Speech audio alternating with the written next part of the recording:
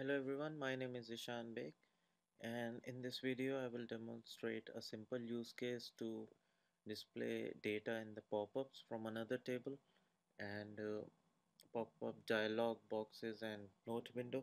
What I am doing here is a department list of departments coming here and a link appearing show employees. When I click this link, it displays the data from the table and I can move around. Also click on another, it displaying the employees from that department. And another use case is when I mouse over on this manager ID, it displays the name of the manager. You can see if I move to another department, mouse over another manager. So I'm displaying the note window in the pop-up dialog on this event. So let's see how to create this kind of example. Due to I have created in the model project the department entity, department's view object, and two read-only view objects I have created. One called department employees, just displaying the all employees, and the managers of department managers. How these are different?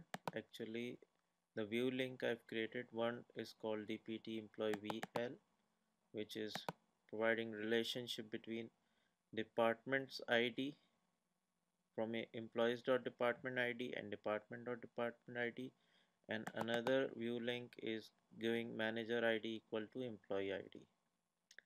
You can see in the example, and on the page I have a simple two panel splitters here.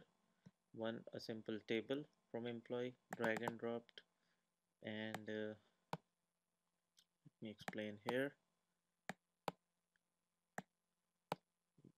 how to create pop-ups. You can see my blog, another blog post. One, this is pop-up, and inside this we have a note window, and inside this I have drag and drop the data control from under departments, this manager,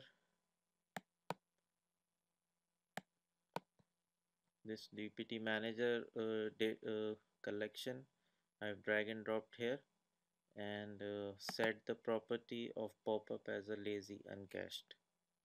Another pop-up I've created in the note window and the table, this DPT employees collection as a table. And one thing I'm doing here, the properties horizontal, excuse me, grid visible false and vertical visible false, and so the view of this is without any table. I can also hide these headers also, but not an example. And what else? Yes, pop-up behavior. uh, Here actually I dragged, created one column in the table with the command link show employees. Under this we have a pop-up behavior, show pop-up behavior, which is pointing to the pop employees.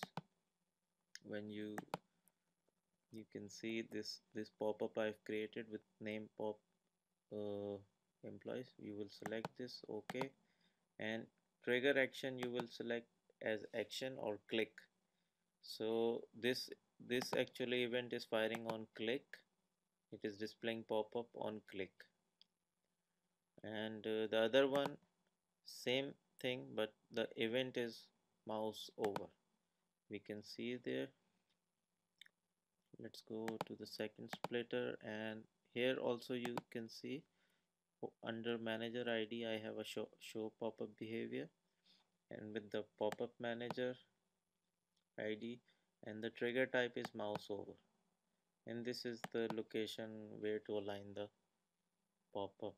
So it's very easy but very useful to display list of data, and small tool tips, and we can use it in different use case. So hope you like the video. Any questions or comments, feel free to post. Thanks for watching. Goodbye.